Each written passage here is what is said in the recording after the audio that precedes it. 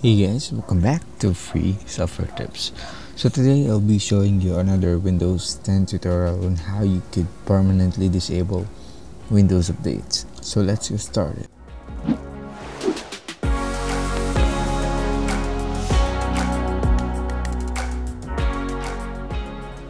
First, go to your taskbar and look for the start menu. Open up your start menu and type in services.msc.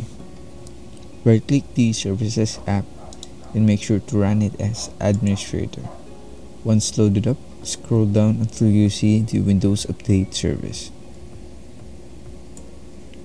Right-click the Windows Update service and hit the Properties.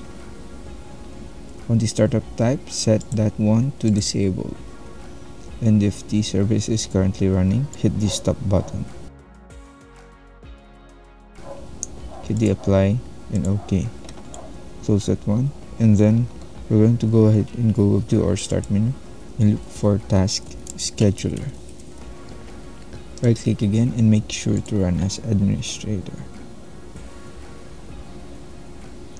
Once loaded up, expand the Task Scheduler library and expand the Microsoft folder in Windows.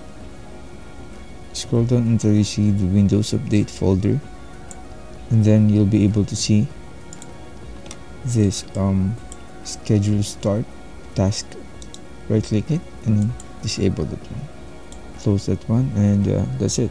You've now disabled Windows updates on Windows 10.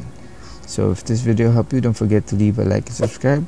If you haven't subscribed on this channel, click that subscribe button and bell notification for more helpful tutorials. This is Free Software Tips. Peace out.